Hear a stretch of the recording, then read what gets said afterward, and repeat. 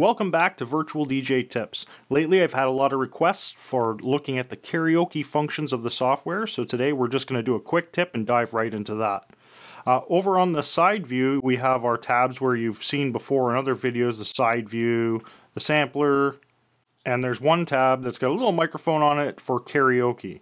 Here you can drag and drop songs into your karaoke list, which is basically functioning as a rotation manager.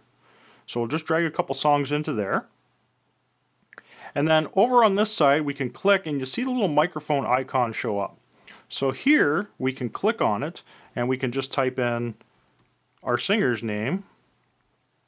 So we'll just choose Brian and Cindy will be our two singers.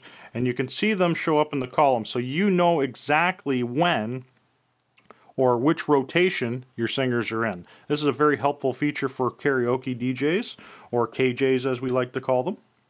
You'll also notice that there's something called Karaoke Options.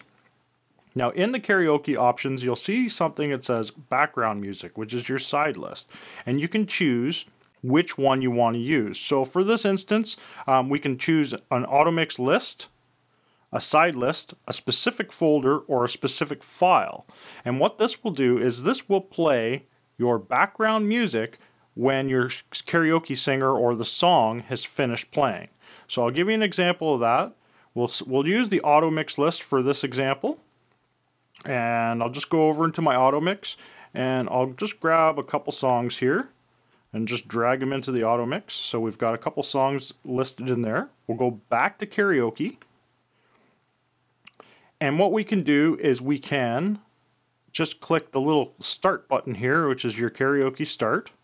So we click on it and your song is loaded for Brian. You see the background music is already playing. This is the second waveform, the first one. So as soon as we press play for Brian, so put your hands together for Brian.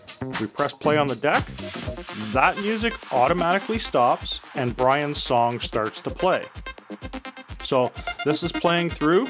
We'll just quickly fast forward to the end of the track and see what happens when the track finishes.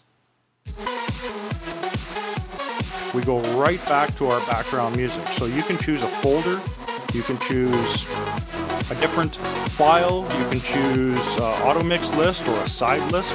So that is a really cool feature. And to turn that off, you just go back to your karaoke side list icon here, the start stop button, click on it, and your background music will turn off. The other option that we have is the background image.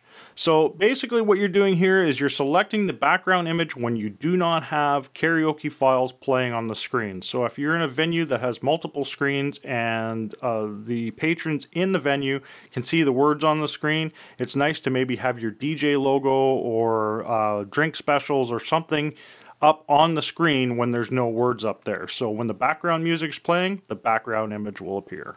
So I hope that explains it a little more. Let me know if you need any more detail. Your comments and suggestions are welcome, and you can leave those in the comments section just down below. If you haven't subscribed already, please do so. Don't forget to share it with your friends. As always, thank you for watching and keep your head in the mix.